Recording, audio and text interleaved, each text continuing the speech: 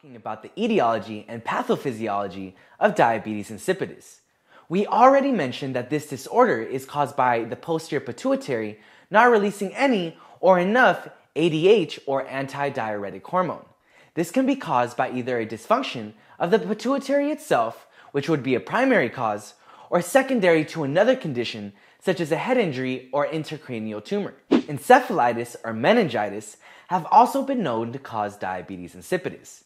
The decrease in ADH causes fluid and electrolyte imbalance as a result of increased plasma osmolality and an increase in urinary output.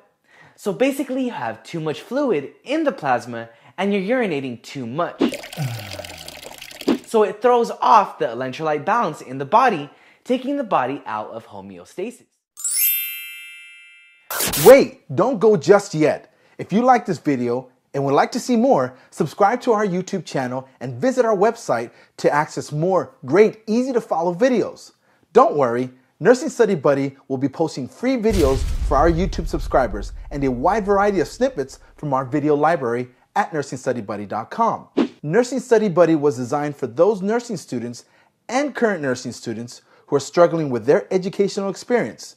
So if you're a pro, whiz, Einstein, or even Stephen Hawking's nephew and have no trouble studying and acing your tests and quizzes, nursingstudybuddy.com is not for you. With new videos being added every week, what are you waiting for? Visit nursingstudybuddy.com and sign up for a one-day free trial and put some free time back in your life by cutting down your study time while improving your test scores. We'll see you there.